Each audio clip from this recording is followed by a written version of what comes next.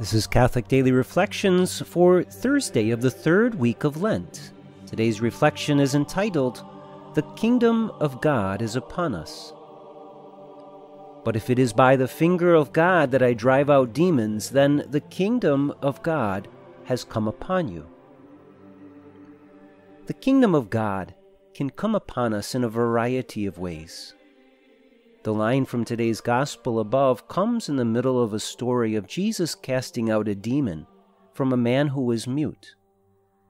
Once the demon was cast out, the mute man began to speak, and all were amazed. And though some were amazed and grew in faith as a result, others turned their amazement to irrationality. The irrationality of some was that they saw what Jesus did, but they didn't want to accept that his power was divine.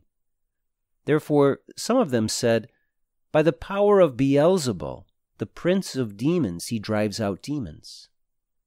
They couldn't deny that Jesus drove out a demon since they saw it happen with their own eyes. But they were unwilling to accept Jesus' divinity.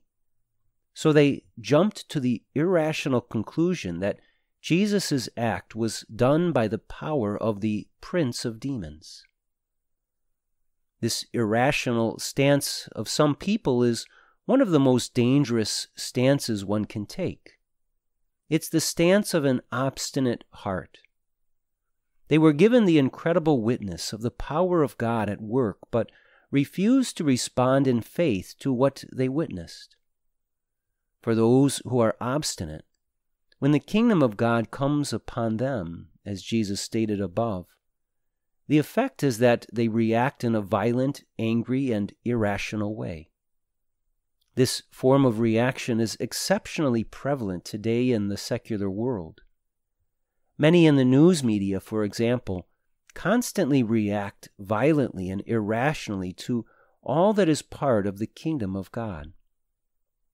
As a result, the evil one easily misleads many, causing confusion and chaos.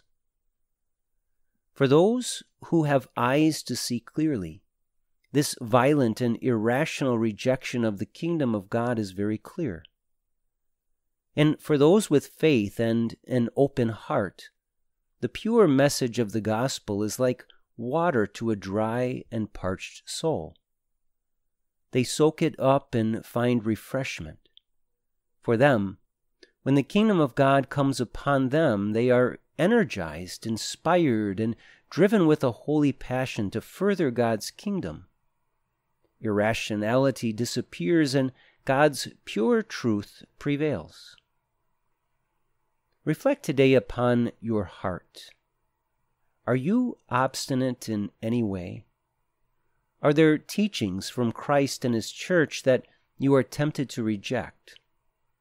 Is there some truth that you need to hear in your personal life to which you find it difficult to be open?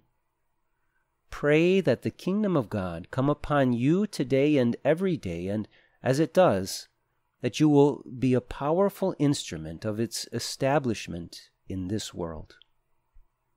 Let us pray. My glorious King of all, you are all-powerful and have full authority over all things.